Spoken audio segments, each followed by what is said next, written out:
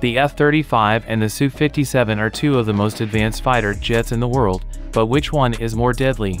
In this video, I will compare the strengths and weaknesses of these two aircraft and explain why the F-35 has an edge over the Su-57 in a hypothetical combat scenario. The F-35 is a fifth-generation stealth multi-role fighter developed by the United States and its allies. It has three variants: the F-35A for conventional takeoff and landing, the F-35B for short takeoff and vertical landing, and the F-35C for carrier-based operations. The F-35 is designed to perform air superiority, ground attack, electronic warfare, and intelligence, surveillance and reconnaissance missions. It has a single engine, a single-seat cockpit, and a low observable design that reduces its radar cross-section and infrared signature. On the other hand, the Su-57 is a fifth-generation stealth air superiority fighter developed by Russia. It is also known as the PAK-FA or T-50. It has a single-seat cockpit, two engines, and a variable sweep wing that allows it to adjust its aerodynamics for different speeds and maneuvers. The Su-57 is designed to counter the F-22 and the F-35 in air-to-air combat. It has a range of weapons, including air-to-air missiles, air-to-ground missiles, bombs, and a 30mm cannon. So how do these two fighters compare in terms of performance, stealth, weapons, sensors, and avionics? Let's take a look at some of the key factors that determine their lethality. Performance. The F-35 has a maximum speed of Mach 1.6 or 1,200 miles per hour, a combat radius of 670 miles, and a service ceiling of 50,000 feet. The Su-57 has a maximum speed of Mach 2 or 1,500 miles per hour, a combat radius of 745 miles, and a service ceiling of 65,000 feet.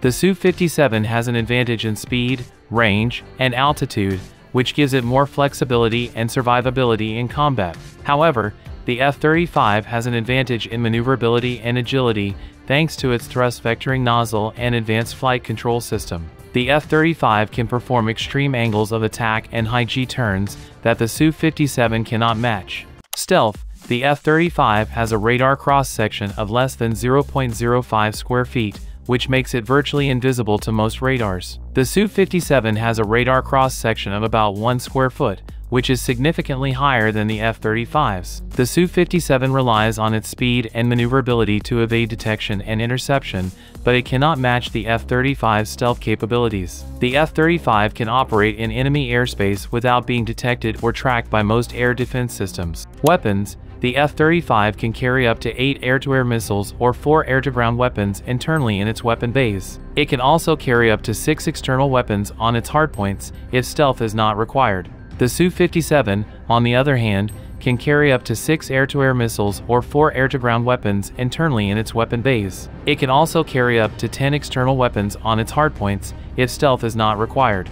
Both fighters have similar weapon capacities and options, but the F-35 has an advantage in weapon quality and variety. The F-35 can use advanced weapons, such as the AIM-120 AMRAAM or Advanced Medium Range Air-to-Air Missile, the AIM-9X Sidewinder Short-Range Infrared Guided Missile, the AGM-158 Joint Air-to-Surface Standoff Missile, and the GBU-53 Small Diameter Bomb II. These weapons have longer ranges, higher accuracy, better guidance systems, and lower RCS than their Russian counterparts. Sensors. The F-35 has a sophisticated sensor suite that gives it a 360-degree situational awareness of the battlefield. It has an AN/APG-81 active electronically scanned array radar that can track multiple targets at long distances and perform electronic warfare functions. It has an electro-optical targeting system that provides high-resolution infrared imagery and laser designation for precision strikes. It has an AN/ASQ-239 Barracuda system that provides electronic warfare support measures,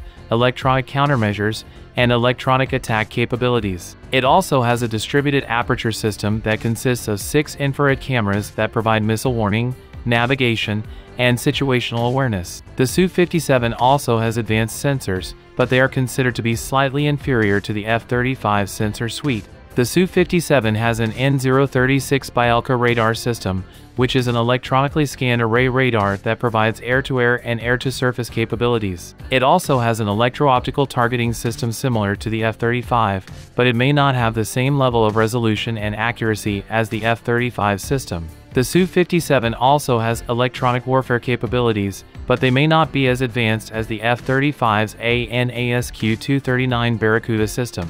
Avionics. The F-35 has advanced avionics and data fusion capabilities that allow it to collect, process, and share vast amounts of information with other friendly aircraft and ground systems in real time.